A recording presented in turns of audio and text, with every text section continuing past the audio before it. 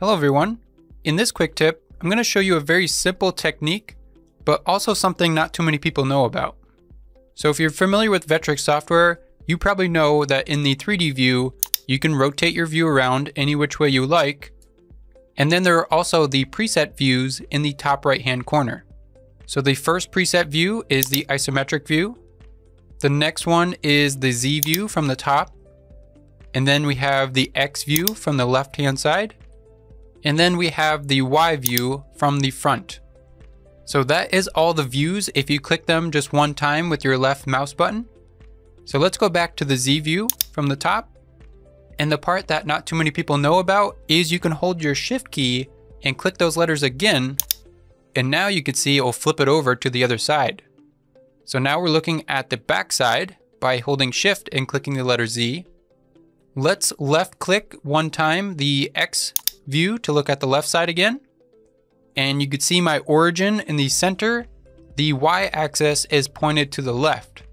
Now if we hold our Shift key and click the letter X, now it's going to flip it to the right side and the Y axis is going the opposite direction.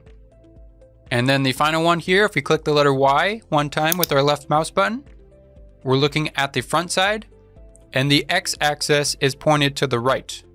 Now if we hold our Shift key again and click the Y one more time, now we're looking at it from the top of the eagle and the X axis is now pointing to the left.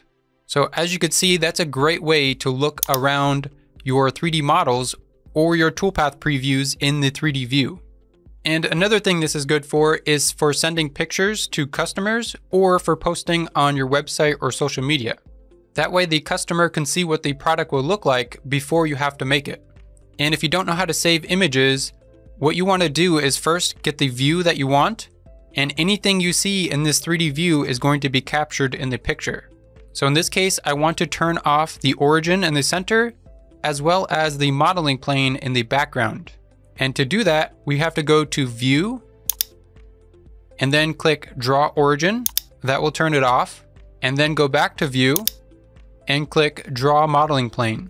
That will turn the modeling plane off. Now the first button will zoom in to your material limits. That will get it a little bit closer. But if you want to get even closer, you can use the scroll wheel on your mouse to zoom in. And you can pan around with the center wheel on your mouse. And once you get the 3D view of your model the way you want it, you can click View and then click Save Shaded Image. When you click on that, that's going to open up your file menu, and then we can give it a name. I'll name it Eagle, and I also like to do the underscore and then I do ISO for the isometric view. And then click Save. And then if you want more views of the model, let's say we wanted the Z view, we can click on Z and then go to View again and click Save Shaded Image.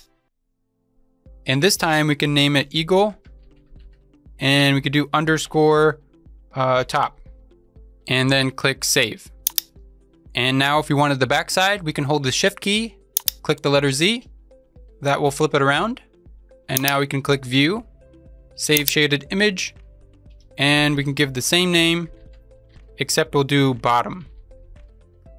And click Save. And now if you go to the file menu where you save those, you could see we have 3 images of those views.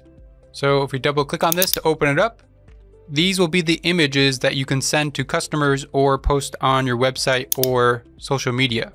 So as you can see, that's a great way to visualize your project before you even have to turn your machine on.